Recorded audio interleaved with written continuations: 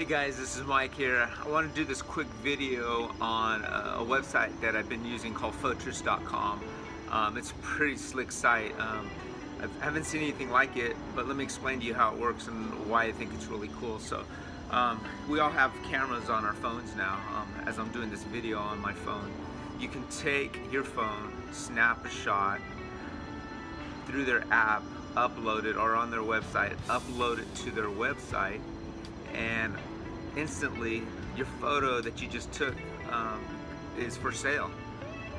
It's free sign up, and all of a sudden now you're selling your photos that we all take everywhere that we go. We travel, whether it's on a vacation or whether it's something we see throughout the day.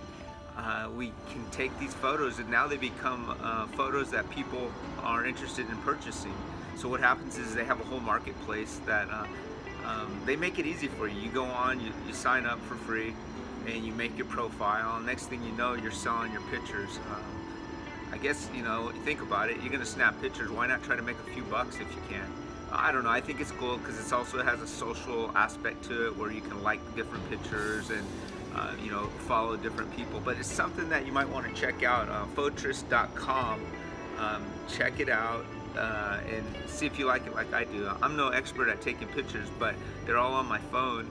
It's simple, it's kind of cool, and I never thought about it before until I started looking at this site and go, hey, why not try to sell some of the pictures that I take? You know, I have some cool pictures. Like I said, I'm just an amateur phone photographer, but check it out, photrist.com. I think you'll find it very, very interesting. All right, peace out.